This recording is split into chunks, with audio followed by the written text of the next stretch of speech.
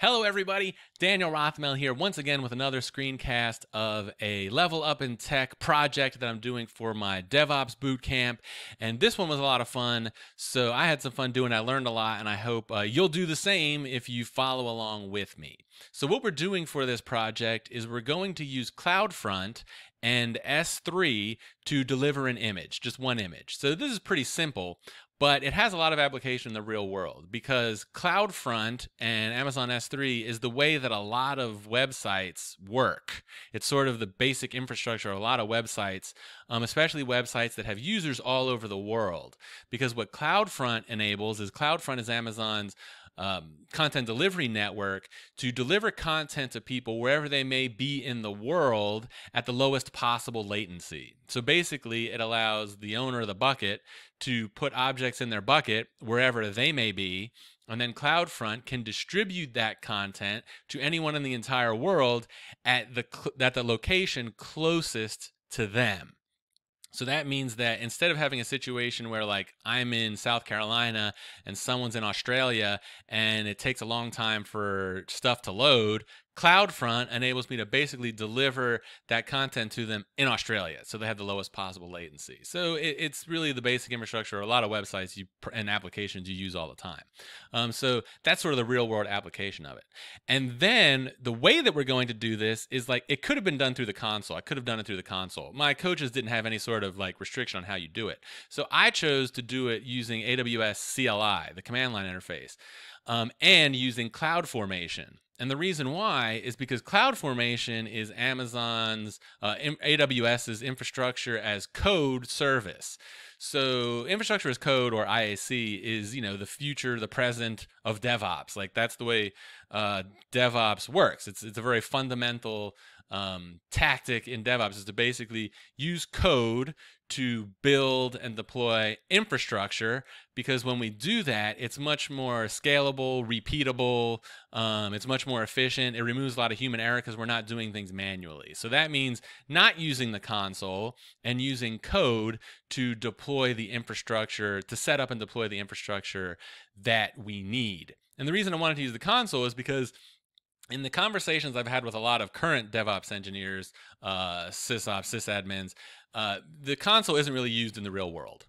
So if the console isn't going to be used in the real world, then when I do stuff like this, I don't want to use it here because I want to learn the way people are doing it in the real world. So that's what I'm going to do. I'm going to use CloudFormation and the AWS CLI to launch a CloudFront distribution with an S3 bucket, and we're going to get an image out of it. All right. So let's go to the console and our computer here. Let me move my head out of the way. Okay. Now, one of the cool things is when our coaches gave us this project, they didn't give us a lot of instructions, which actually I appreciate. Let me tighten up my microphone here. Yeah. They didn't give us a lot of instructions, so we had to research this on our own. And actually, Amazon has a really helpful page that is Amazon S3 and Amazon CloudFront, a match made in the cloud. And so this gives you what you need to use CloudFront and Amazon S3 through CloudFormation. So when you scroll down here, it tells you all about both and how it all works. You can read this if you want, if you find it. It gives you launch stack. So it gives you the templates that you need in order to use CloudFormation to launch a stack and with Amazon S3 and CloudFront. But when you click through to that link, it takes you to the console, and it doesn't let you really, you know, use infrastructure as code. I mean, it does it for you, and I didn't really want to do that because, like I said, we want to use the CLI. So I took the template and put it in another file in order to do this. So because one of the things that we need for CloudFormation, well, the main thing we need for CloudFormation is a CloudFormation template. So I took the template that Amazon provided, and here it is in VS Code. So this is the template, okay? So, and you can get this, if you're watching this on my Medium page, it's on there. If not, drothml.com is my Medium blog. The code is in there. Also, I'll have this on my GitHub, github/drothml1. So it'll be on there also. But here is the CloudFormation template. This one is in YAML as opposed to JSON. This one's in YAML. But you can see what it does here is the resources we need. We need an S3 bucket. And then it gives us the bucket policy to create the origin access identity that we need for CloudFront, that the bucket needs for CloudFront. And then it creates the distribution for CloudFront. So that's all of that. And the access identity. And then it has outputs here. And we'll talk about this in a second because the outputs didn't really work for me. But we'll talk about that. But one of the things about this template that's important to realize is this is a portable template, which means that very little is hard-coded in here. So anyone could use this template and it will work. So you can see they use a lot of variables. So in order for the bucket name. So it uses variables, you can see here, for the bucket name and for the resource, so that this template can be used over and over and over and over again successfully. So that's the template that we need. Now, what you have to do is you have to take this template, save it as a file, remember the name, and then upload it to somewhere that you can access, that you know where you're going to be once you get in the terminal so that you can get to your template. And then also, whatever picture you want to use, you'll see what picture I used in a little bit. Whatever picture you want to use, put that in the same place because that'll simplify your commands when we get to the command line. All right. So now that we have what we need, let's go to the terminal. All right, when we get to the terminal, the first thing we have to do is we have to launch our stack. So the command for that, oh, my keyboard. Okay, so the command for that is right here. So we've got the AWS CloudFormation deploy template file, tag template file, and then this is the way I saved it. And stack name, we got to name our stack. Now, I should mention, I'm in the directory into which I saved the template file.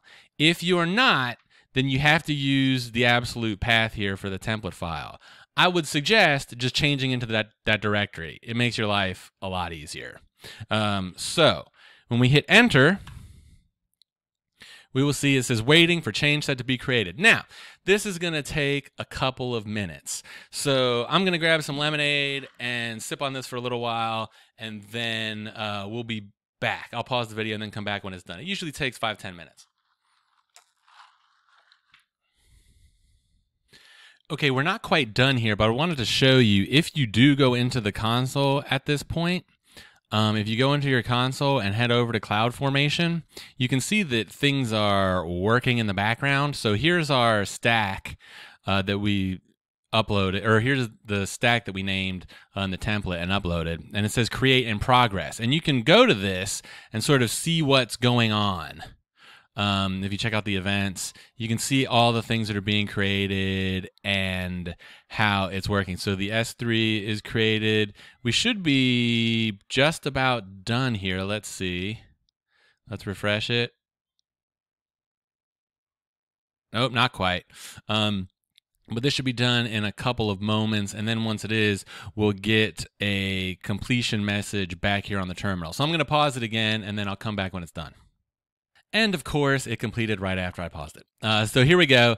It says you can see successfully created updated stack, S3 CloudFront. So if we do go back, we can refresh this now and see that it's loading. There we go. We can see create complete. All right, but back to the terminal.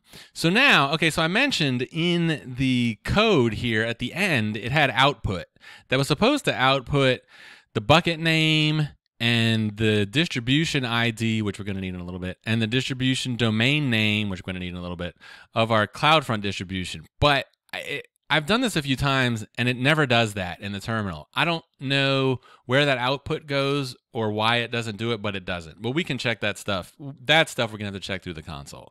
But now we can make sure that the bucket is created by simply doing AWS S3 LS. Now, this command is going to list all of the S3 buckets in my account. And then so we can see, if we look at the date, the timestamps, this is the one here that was created today. So we're going to copy this because we're going to need it in our next command.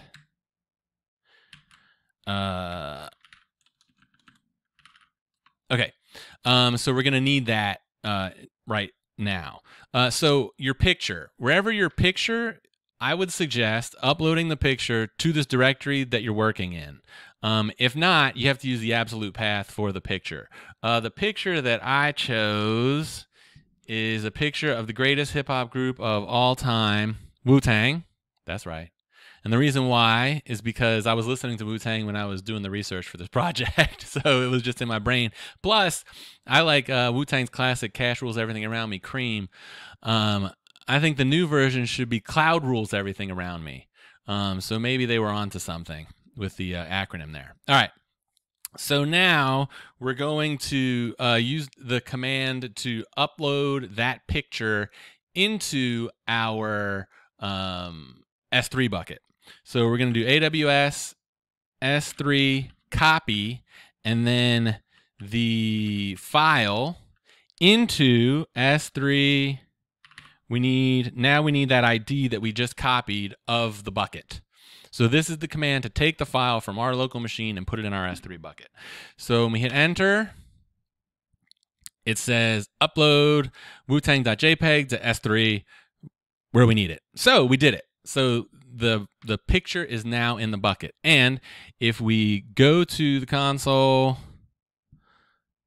we can go back to S3, and we can see in our buckets, here's our bucket right here. I'm getting phone calls that I don't need, spam calls. Okay, here's the picture right there. So there it is. Now, if we go to so now we need to see the picture. If we go to the picture and we use the object URL, you're going to get an access denied error.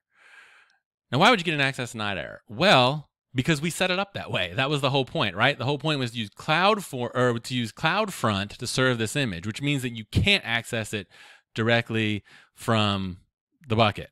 So how do we get to it through CloudFront? So here's what we're going to do. We're going to go back to our CloudFormation dashboard in the stack details. I'm sorry, in the stacks. We'll go back to stacks. We'll click on the stack name. And now we need outputs right here, outputs. If we look at the outputs, here's our CloudFront distribution domain name. That's where we're going to access the picture. So what happens is when we click on this distribution domain name, we actually get another access denied error. But that's because we're just trying to access the actual distribution and not the specific object in the bucket. So we need to put in the name of the file. And when we do that, boom, there's Wu-Tang to greet us. So now we are using our CloudFront distribution to access that photo that we put in to an S3 bucket. And we created that S3 bucket, and we created the CloudFront distribution using infrastructure as code through CloudFormation. So I think that's pretty cool. Like, this is a really foundational project to sort of learn basic infrastructure and setup so that we can do more complex things later. But I had a lot of fun doing it. I hope you had a lot of fun watching. And then just remember when you're done to go back and delete your stack from CloudFormation. But you have to empty the bucket first. You got to take your image out of your S3 bucket and then delete your CloudFormation stack. Otherwise, it'll fail because your bucket won't be empty. But you can delete everything and do this over and over again, because the cool thing about that template, like I said, is it's portable. So you can use that template as many times as you want and do this with a bunch of different stuff if you want. So I hope you had fun. I had fun showing you, and I'll see you on the next screencast.